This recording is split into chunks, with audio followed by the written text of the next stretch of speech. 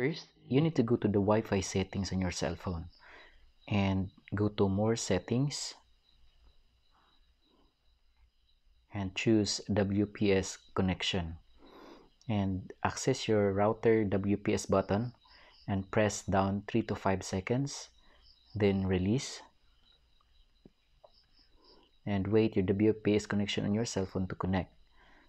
So once you're connected, that's good to go.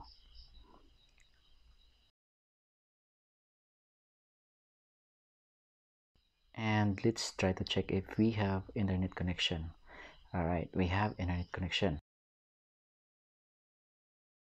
So this WPS will also work with PLDT Wi-Fi, and locate your PLDT Wi-Fi WPS button at the right side on the router and press down WPS, the same process, and you can connect it. Thank you for watching. So kung may natutunan kayo sa aking munting tutorial, pakihit naman yung like and subscribe button para maging update kayo sa susunod kong video. Salamat!